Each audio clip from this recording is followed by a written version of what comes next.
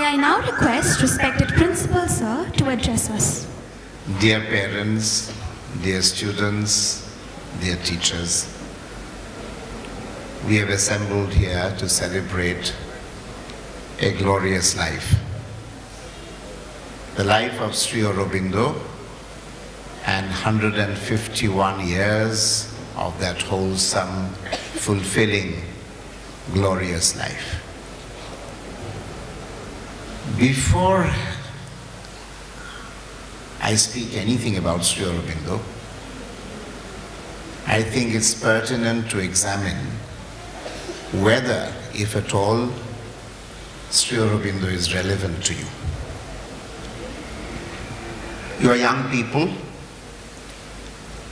born not so long ago, although you might think you're very old, but you are quite young and reared in to face the world. And in a few years' time, you will have crossed the portals of the school, got into college and then higher education, landed yourselves jobs, and be ready to take on the world and dreaming big and soaring high. So what does a man of 151 years and a wisdom that is probably bygone, in your opinion perhaps, what can he offer to you? This is a big question which merits a very big response, for which we don't have time today. What is important to remember is that Sri Aurobindo was not a recluse. Sri Aurobindo was not somebody removed from reality. Sri Aurobindo was not somebody who was in his cave of tapasya, oblivious of the world outside. We do know for a fact, and at least some of you should know, that he spent 40 years between 1910 and 1950 virtually in a few rooms in Pondicherry. He rarely ventured out. The last 12 years he didn't venture out at all from what is now called Sri Aurobindo's room. But even before that,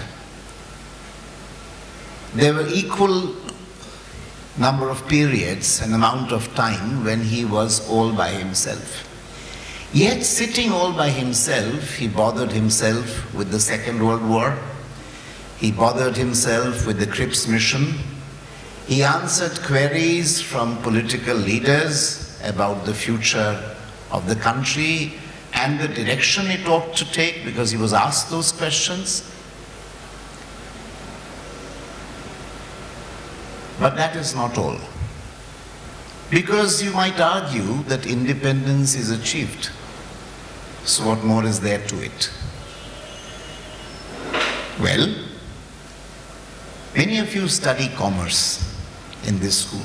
I right now have here in front of me David. How many of you know that the logo for the ICAI is actually given by Sri Aurobindo, and what is written on that logo is also given by Sri Aurobindo? That means Sri Aurobindo bothered himself to the extent of even coining logos and giving, mantras or setting the agenda for chartered accountants in India. This is something not everybody will know. Some of you will. So this is the extent to which he bothered himself. Between 1947 and 1950, the 3 years that Sri Aurobindo was alive, he set the agenda for the nation. He dreamt, and not only dreamt, he foresaw the resurgence of Asia, something that has come to pass. He foretold the spiritual renaissance of India in the sense that the world would listen to Sri Aurobindo, wherever they may be in the world. And that has happened. Many yogis, mystics, gurus have taken the message of Sri Aurobindo to the world. He talked about the dire need of human unity, talked of the League of Nations, the United Nations, the necessity of it, the necessity to prevent war and catastrophe, yet knew how to face war when it was inevitable. That is the kind of breadth that he had. But all that might still be insufficient for you to consider him as a beacon light for the future. However, I would argue with you that Sri Aurobindo, first of all, was a quintessential Indian. I was faced with a question in my postgraduate studies when I was the lone Indian in a batch of 144 students. What does it mean to be Indian? What does India stand for? How is India different from the UK, France, Germany? People know that we have spicy food, we have snakes, we have rockets, we have snake charmers, we have forests. All that is known. But what does it mean to be Indian? Sri Aurobindo was one person who suggested it and wrote a magnum opus called The Foundations of Indian Culture, where he put forward what India stands for. And he did that through three perspectives.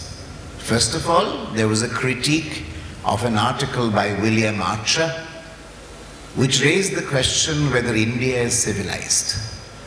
Second, like an European, and in fact he had an European upbringing for almost a decade and a half of his life, a rationalistic critic of Indian culture. And lastly, as an Indian, he wrote The Defense of Indian Culture, and finally, The Renaissance in India. All of you want to be global citizens. When you actually become global, you will see that if you are in a situation like me, like I was, and you are asked to define through your life, through your daily life. I was a student. What does India mean? What does India stand for? You would have to grope. I didn't, because I had recourse to Sri Aurobindo. So will you. So these are some of the few things that are important. You all study English with Anjana ma'am, with Onulekha ma'am and others. Believe you me, I didn't study English beyond school. But the English that I have, or that I developed, or that I learned, was one that had to pass through the anvil of Sri Aurobindo's works.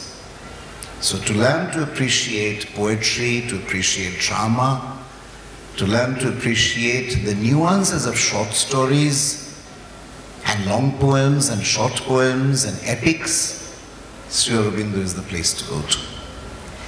When you want to learn what the future has in store scientifically, you not only have certain works of his, but you also have poems like The Electron to fall back on. Last but not least, who is Sri Aurobindo? Where is Sri Aurobindo today?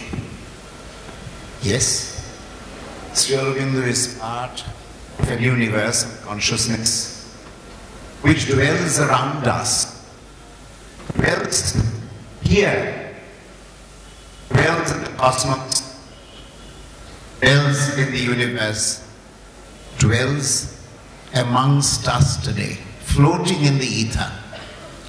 More important, Sri Aurobindo in each one of us. Sri Aurobindo is in you, in each one of you present here. Sri Aurobindo is you. Sri Aurobindo is that in you that wants to search for the future, that dreams of a nobler, a brighter, a more glorious future.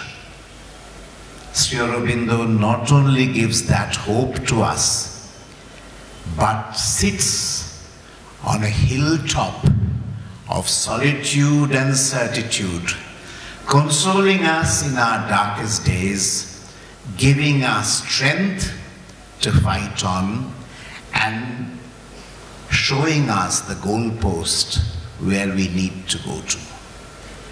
That is what distinguishes Sri Aurobindo from many others whose 151 years we may be celebrating today.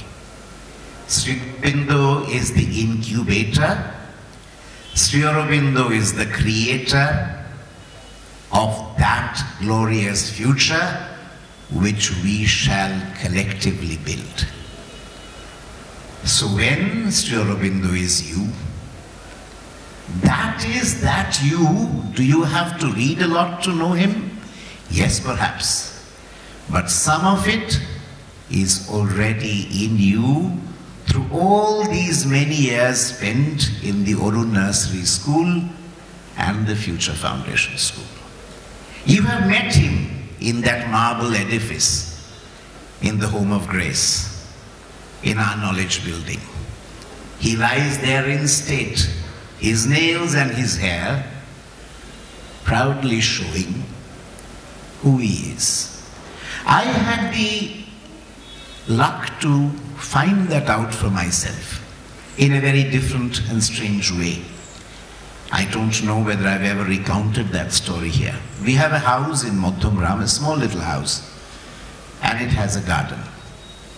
And Sri Aurobindo came there. His relics came there a few times. When I say Sri Aurobindo came there, I mean his relics came there a few times. Part of that property got sold to a promoter. And then it was reclaimed. And then we had a caretaker in that house who was finding it impossible to look after it. There were theft after theft. It was becoming impossible for us. One day, it occurred to us, or it struck us, why is this happening? One stroke after the other of bad luck. Well, to tell you a long story in a very few words, there was a marble little thing like a tabletop on which Sri Aurobindo's relics came and sat every time, night from 1973. And it was in disuse behind the toilet in the back garden. It struck us, we didn't see the connection. We brought it in front, we installed it, and we started offering incense and flowers every day. From that day on, for the past decade and a half, life is absolutely smooth. It struck me, Sri Aurobindo is not in that marble. He just came 2 times, one for 20 minutes, the second for one night, and the third time he was there for a few minutes. That is who he is.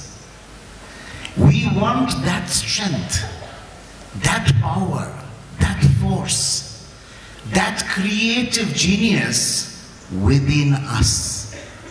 And Sri Aurobindo has suggested that. Let us invoke that Sri Aurobindo, whose 151 years of service to the nation is one thing, but whose continued service to the nation and the world is what we would like to celebrate. And that future is in your hands. What you make of Sri Aurobindo is up to you. Yes, Sri Aurobindo will live on despite you and me. But if we collaborate with him, we will be ennobled. We will benefit. We will find a meaning to our lives. We will be made whole. Thank you very much. As I sign off, I would like to read the message of the day. Homme, nation, continent. Le choix est impératif. C'est la vérité ou l'abîme, la mer. Men, countries, continents. The choice is imperative. Truth or the abyss. Thank you.